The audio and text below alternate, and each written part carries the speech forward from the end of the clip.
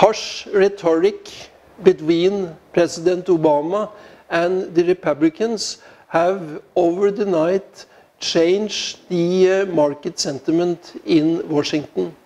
That has also had a very strong impact on the markets. It was big optimism during the beginning of the week regarding then a solution on the negotiations on the budget to avoid a fiscal cliff. These negotiations have now stalled, and the parties are then changing mutual accusations. As a result, the stock markets in the United States fell yesterday after being positive the whole week.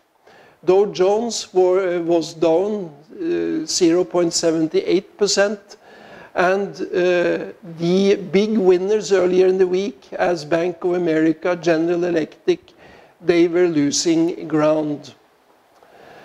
This has also then been the situation to a certain degree in Asia this morning, where the stock markets reached an 18-month high yesterday. The decision of the Bank of Japan to take active steps for monetary easing has however changed the picture a little bit, and now the stocks and the markets in Asia are more or less flat. The markets are also up in South Korea after the election of a new president. In Australia, the markets are up. On the currency front, the euro-US dollar reached 133 level yesterday. It has fallen back today to 132.10 on the uncertainty regarding then whether it would be possible to reach budget compromise in between the president and his opponents.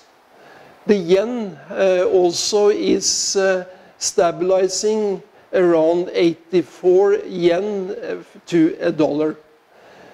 The quarrels that we again see among the two major parties in the United States have had the negative sentiment impact in the markets, and I think that would be marking the development today, both with regards to the currencies and regards to the stock markets. I wish traders a very good trading day from United World Capital and Cyprus.